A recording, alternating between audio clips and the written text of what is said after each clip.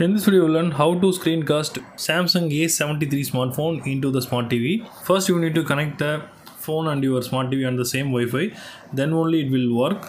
Then I will open the quick panel, swipe down, then swipe left, then choose Smart View.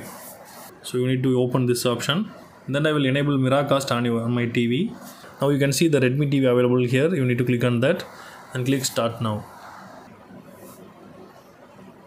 Also, we can change the aspect ratio. You can click on that to change that.